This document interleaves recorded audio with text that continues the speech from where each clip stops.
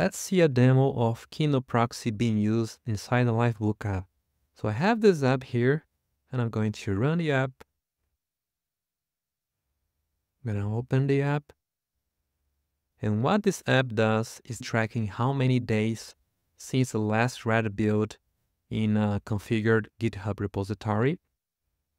So the way that is using Kino.Proxy is that whenever there's a new build in our GitHub repo, it's going to send a webhook to this Livebook app, and the Livebook app is going to use the webhook to update its state. So let's test that. First, we're gonna reset the counters.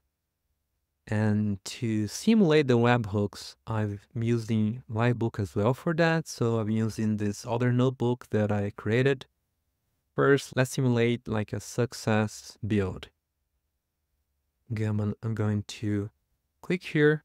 You can see that the app updated its state. The new record is 30 days. So if I maybe change here again and simulate another success, the new record is 61 days. And another thing that's very cool about this app is that it's sending notifications to a Slack channel. So I have here, let's say that we have another record. If I click here, the app's gonna update its state and it's going to send a Slack notification for us. So let's now simulate error in the build.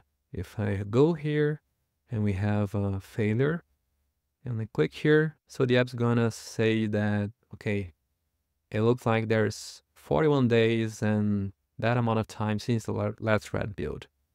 And I can change here the value to simulate that we have more days. Yeah, and that's it.